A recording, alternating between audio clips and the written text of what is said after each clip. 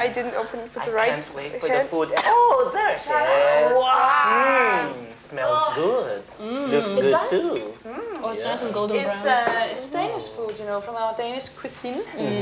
It's meatballs, frikadeller, and potato salad, kartoffelsalat. Kartoffelsalat. And then It it's green sounds alien salad. to me. It's Frikadella. okay. We have some. So what do you eat in the Philippines? Well, Filipinos are typically food lovers. We eat all kinds of food. But then, basically, rice is our staple food. And you have something like 2 to 3 viands per meal. Usually we have fish, combination of fish and meat or beef. What is the Moldovan national cuisine?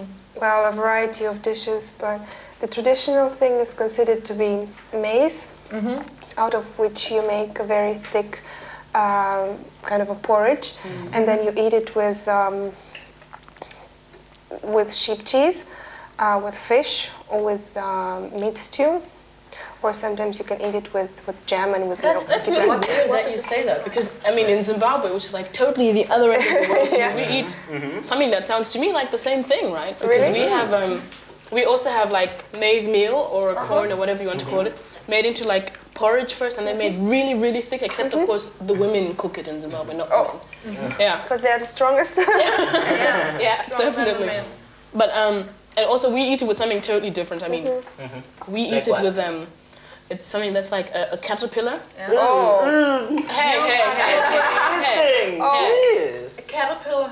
A caterpillar, you know, it's like about this size, and it's like about that thick, you know, and it's black with little yellow rings. Hey, it's really good. It's really good. I mean, the French have their frog's legs. We have our caterpillar. This is just to show that I really, really appreciate the food.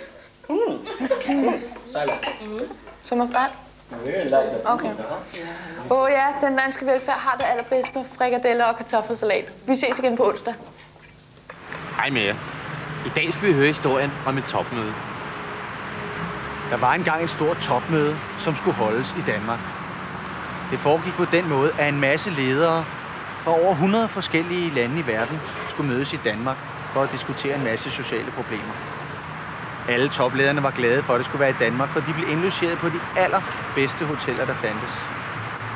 Formålet med mødet var at løse alle verdens sociale problemer. Men det gjorde de ikke. Godnat og sov godt.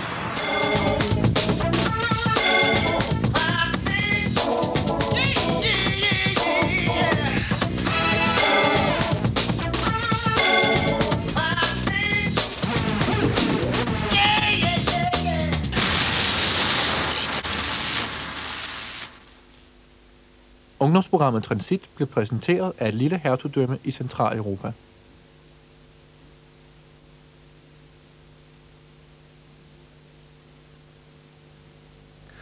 De er så grimme, at det burde være forbudt, og så stinkende stupide, at man skulle tro, det var en joke. Men de er blevet hamrende populære på deres hensynsløst hærgende adfærd og deres evindelige kanalslalom foran flimmeren. Vi sender i alt 11 afsnit af Beavis and Butthead, og husk nu, at det kun er tegnefilm. Vi kan ikke anbefale dig at kopiere de 2 supernørders hjernedøde påfund.